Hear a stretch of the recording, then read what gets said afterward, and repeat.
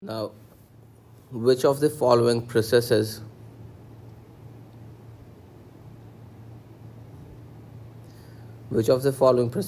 are for observational learning process proposed by Bandura?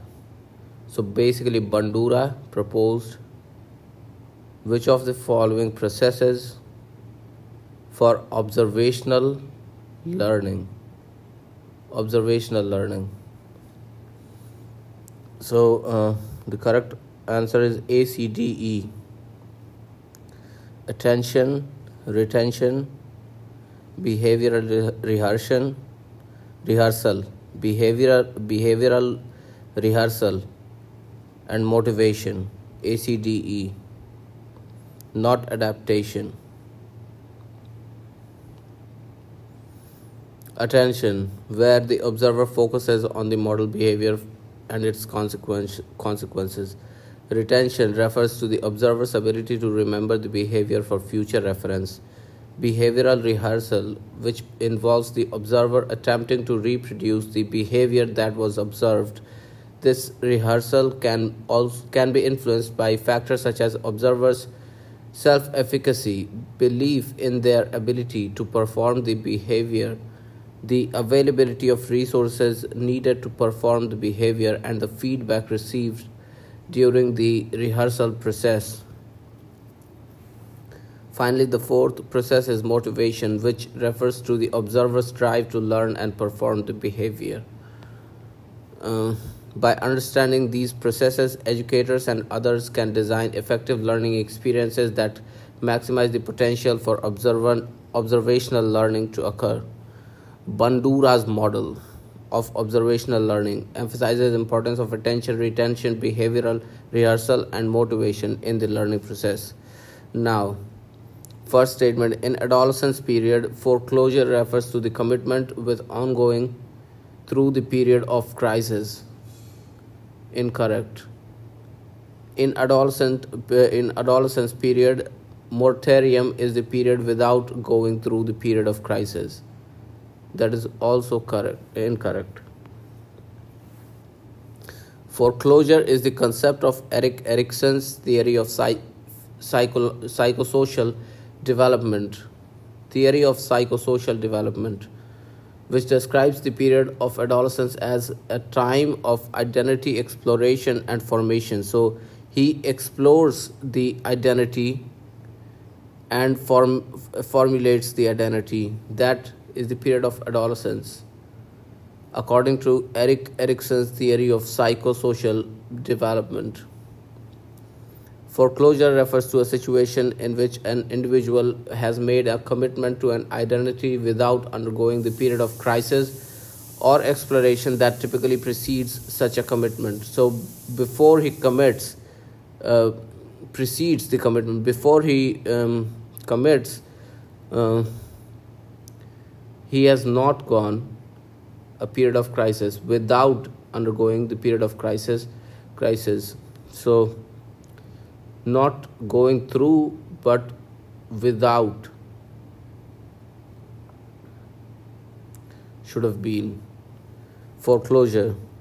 And foreclosure can be problematic because it can limit an individual's opportunities for personal growth and self-discovery. Without exploring different options and considering different perspectives, individuals may miss out on important experiences and fail to develop a sense of autonomy and independence. In the second statement, in adolescence period, moratorium is the period without going through the period of crisis. In Erikson's theory, moratorium is the period of identity exploration and crisis that typically occurs during adolescence. So it is the period of identity exploration and crisis. Moratorium. During this period, individuals are actively exploring different options and trying out different roles and identities in order to find a sense of purpose and direction in life. For example, a teenager might experiment with different hobbies, interests, and social groups in order to figure out what they enjoy and what kind of person they want to be.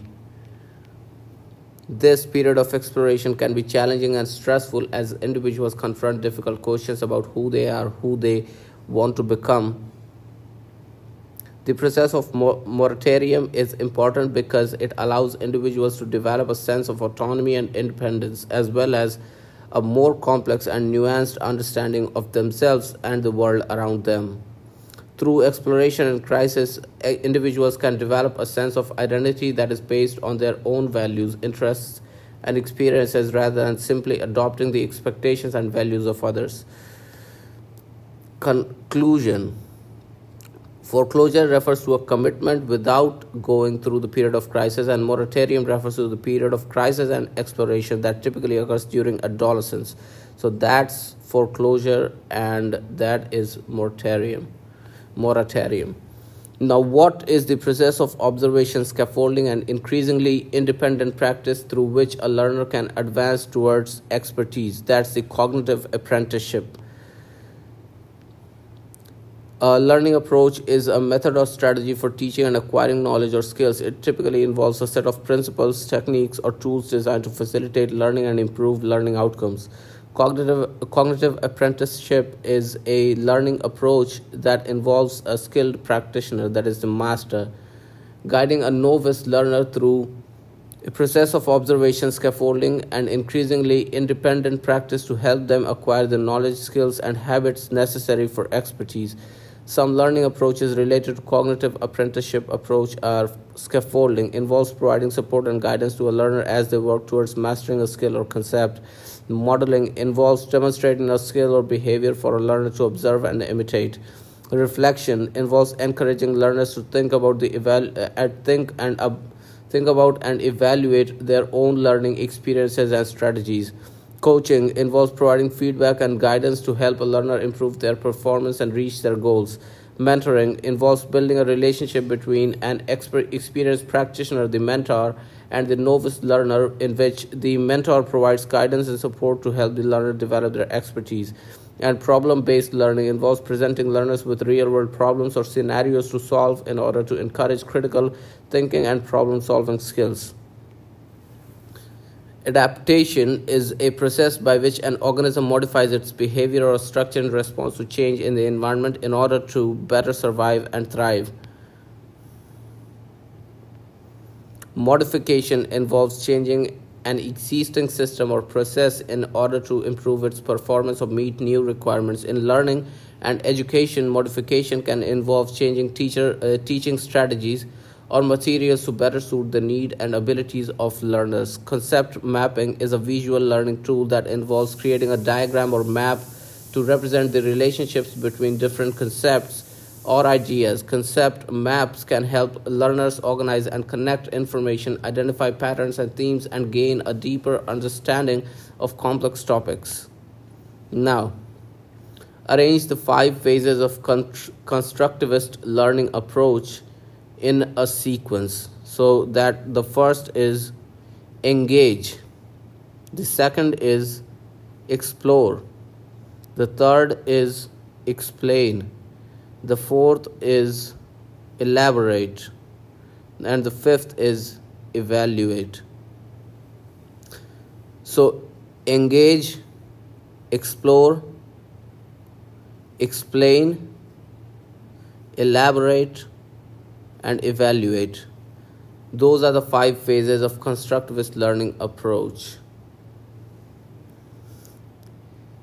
Engage, explore, explain, elaborate, evaluate. Engage, explore, explain, elaborate, evaluate. Engage involves introducing the learner to the topic and generating interest and curiosity. Explore involves providing opportunities for the learner to explore the topic through inquiry, discovery, and experimentation. Explain involves providing opportunities for the learners to explain their understanding of the topic to others and receive feedback. Elaborate involves providing opportunities for the learner to expand and deepen their understanding on the topic through application and extension of knowledge. Evaluate involves providing opportunities to the learner to evaluate their own learning, receive feedback, and reflect on their understanding of the topic. SWAYAM is a program initiated by Government of India designed to achieve what? Cardinal principles of education policy. Three education cardinal principles. three cardinal principles of education policy. Swayam is a program initiated by Government of India to achieve three cardinal principles of education policy with access, equity, and quality. Access, equity, and quality. Now, a researcher wants the research question to be explicit. An explicit research question should be focused, specific, and answerable through empirical evidence. Other characteristics of research questions include relevance. Research questions should be relevant to the research problem, the research objectives, and the research context. Feasibility. Research questions should be feasible and realistic given the available time, resources, and expertise. Significance. Research questions should address important issues, problems, or gaps in knowledge and have the potential to make a valuable contribution to the field. Originality. Research questions should be original and innovative and build on existing knowledge or challenge existing assumptions. Clarity. Research questions should be clear and well defined so that they can be easily understood and communicated to others. Now, symbolic interactionism is a theory. Symbolic interactionism. Symbolic interactionism is a social theory that emphasizes the role of symbols and interactions in shaping human behavior and society. According to this theory, people interpret and give meaning to the world around them through social interactions, and this shared understanding forms the basis for social structures and institutions. Symbolic interactionism has been applied in various fields, including sociology, psychology, and communication studies, to understand social phenomena such as identity, power, and culture. In research, a review is a critical analysis of the existing literature. Review is a critical analysis on a particular topic or research question. It involves identifying, analyzing, and synthesizing the relevant research studies and other sources of information such as books, articles, and reports. A hypothesis is a tentative explanation and prediction about a phenomena or relationship between the variables based on existing theory or prior observations. It is a testable statement that can be verified or refuted through empirical research. Now, the process of deduction in research has the following steps. Which are they? Process of deduction in research. So, theory, hypothesis and data collection, data analysis, findings, confirmation or rejection of hypothesis. These are the three steps in deduction in research. Theory, hypothesis and data collection, data analysis, findings, confirmation and rejection of hypothesis. Not photocopying the research material, not preparing the index. Deductive research is a process of developing a theory, formulating a hypothesis based on the theory, collecting data to test the hypothesis, analyzing the data to confirm or reject the hypothesis, and revising the theory if necessary. The process of deduction in research involves the following steps. Theory. In this step, the researcher develops a theory or a conceptual framework based on existing knowledge or observations. Hypothesis and data collection. The researcher formulates a testable hypothesis based on the theory and collects data through various methods such as surveys, experiments, or observations. Data analysis, findings, confirmation, or rejection of hypothesis. The researcher analyzes the collected data using statistical methods and evaluates the findings to confirm or reject the hypothesis. If the hypothesis is rejected, the researcher revises the theory and formulates a new hypothesis for further testing. Photocopying the research material and preparing the index are not the steps in the process of deduction in research. While photocopying and preparing an index may be necessary for organizing and analyzing research material, they are not part of the deductive research process itself. Now, Statement 1. Middle range theories are the focus of empirical inquiry. That's correct. Middle range theories are the focus of empirical inquiry. Second statement. Unlike grand theories, middle range theories function in restricted domain. That is also correct. Middle range theories act in restricted domain.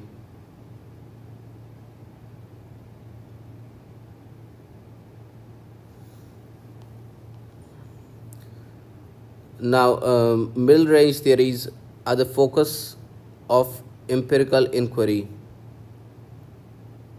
Of empirical inquiry, it suggests that middle range theories are theories that are based on empirical research, which means they are developed by gathering and analyzing data from observations and experiments. These theories are narrower in scope than grand theories, and they focus on explaining specific phenomena within a particular domain or field of study. That's a correct statement then. Now, the second, unlike grand theories, middle range theories function in a restricted domain. That is correct. This statement suggests that middle range theories are more specific in their focus than grand theories. They are designed to explain phenomena within a particular domain or field of study, and they do not attempt to provide a comprehensive explanation of a broader range of phenomena. Now, first statement, in the systematic sampling, one can choose units directly from the sampling frame without opting for a table of random numbers. In systematic random sampling, one can choose units directly from sampling frame without opting for the table of random numbers. That's correct. The second statement, the simple random sample is the most primary form of non-probability sampling. That's not correct.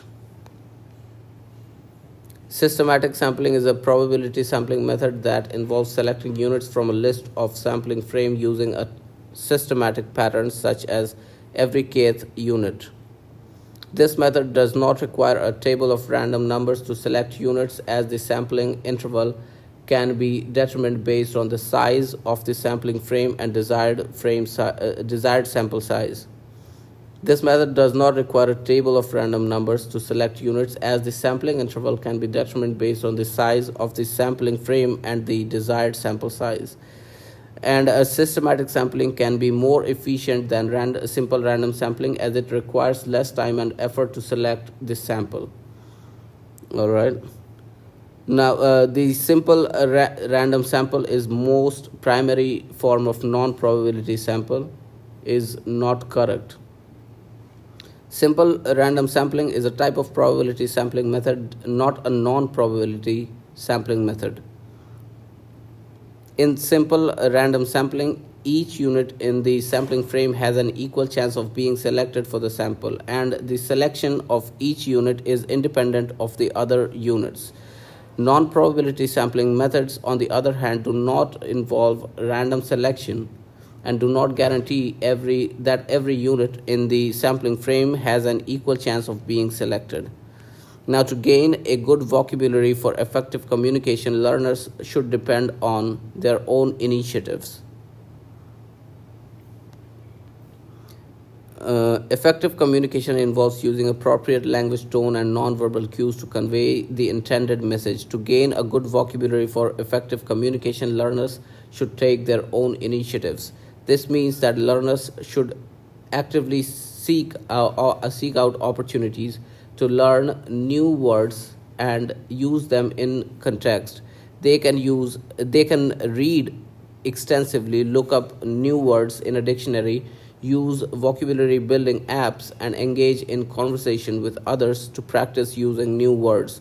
Relying solely on classroom instruction may not be sufficient to build a robust vocabulary for effective communication. Now, what are made at the level of connotation in communication? Value judgments. Value judgments are subjective assessment of the worth, significance, or morality of something, and they are often made at the level of connotation in communication. Connotation refers to the emotional or cultural associations that a word or phrase carries beyond its literal definition, and it can influence how the message is received and interpreted.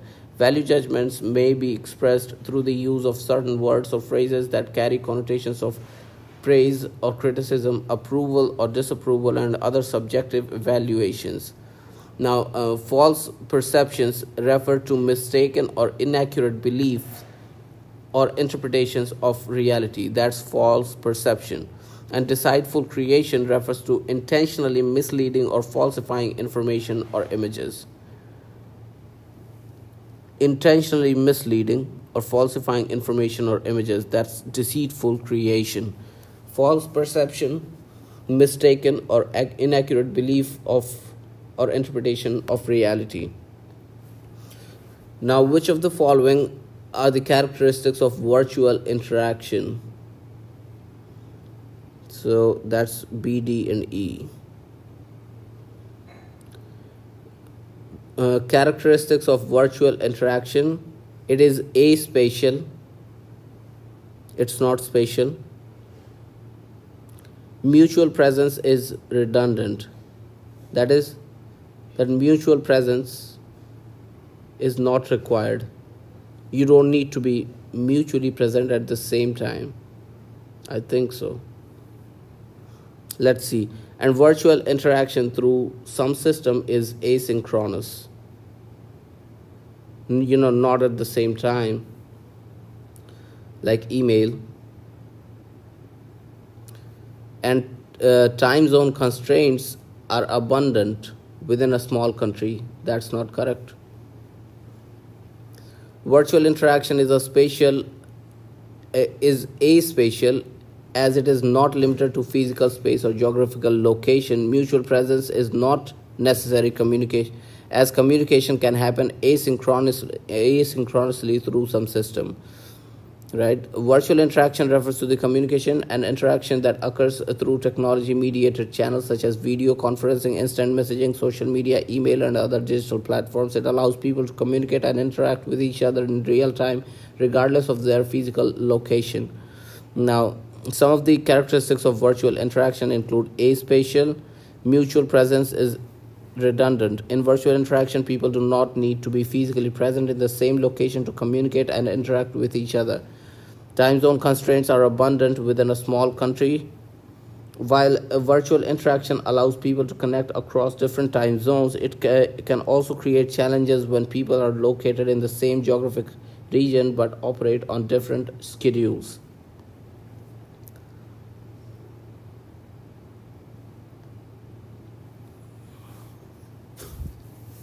Now, virtual interaction through some system is asynchronous. Virtual interaction through a system can indeed be asynchronous, meaning that participants do not need to be present simultaneously for communication to take place. Okay. Now, first statement: John Fiske does not support the way in which the term myth is used by Roland Barthes. That's correct. And Barthes links myth with a capitalist social order, which is a statement of falsehood. So Barthes links myth with a capitalist social order. That is also correct. This can be verified. So John Fiske does not support the way in which the term myth is used by Roland Barthes. This is correct statement and can be verified by studying the work of John Fiske and Roland Barthes. John Fiske, in his book Understanding Popular Culture, criticizes Barthes using the term myth in his book Mythologies. Fiske argues that Barthes fails to acknowledge the role of audience interpretation in the creation of meaning in popular culture. The second statement: Barthes links myth with a capitalist social order, which is a statement of falsehood. In Mythologies, Barthes uses the concept of myth to analyze the way in which bourgeois society naturalizes and universalizes its own values and interests, and he argues that this process serves to reinforce the dominant ideology. Therefore, Barth uses the term myth is linked to the critique of capitalist society. Now, in communication, paradigms are the basis of syntagms. Paradigms are the basis of syntagms. Syntagms are the combination of words or phrases that make a meaningful sentence. In communication, syntagms are used to convey a message by arranging words or phrases in particular order, which is made possible by paradigms. Paradigms are the set of words or phrases that can be used in a particular position in a sentence. Numerals are used to represent numbers in communication, and they are not related to paradigms. Syntax refers to the rules that govern the arrangement of words in a sentence. Syntax. Punctuation marks are used to clarify the meaning of a sentence or to indicate pauses and breaks in speech. Now, which fallacy is committed in the following argument? Grades are awarded to a student are not truly reflective of the subtle nuances of the student's performance. Therefore, students' work should not be graded at all. That's the fallacy of equivocation. Now, which of the following statements are logically equivalent? Logically equivalent. No tigers are non-mammals. No mammals. So tigers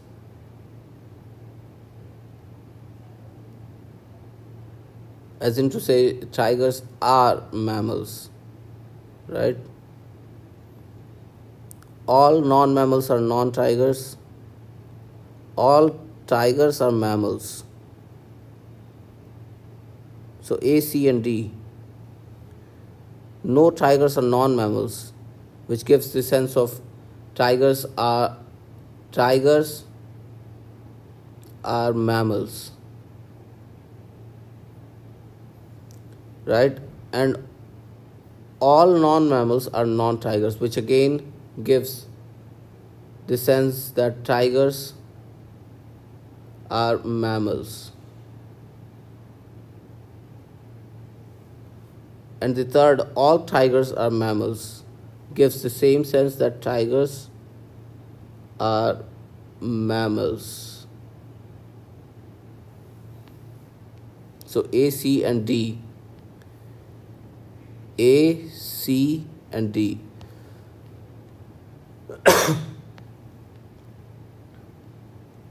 Now, if the statement all tigers are mammals is given as true, which of the following statements could be immediately inferred to be false? All tigers are mammals. All tigers are mammals is true, right? So what would be false would be this. Some mammals are not tigers. Some tigers are not mammals.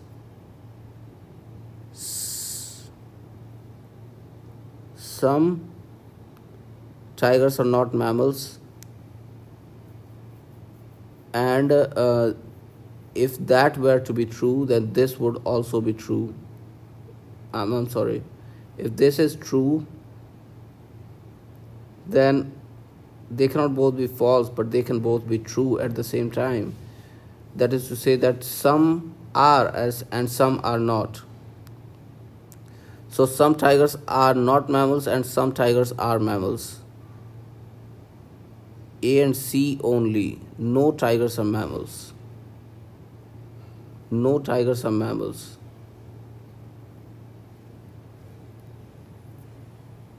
Okay, what would be false, right?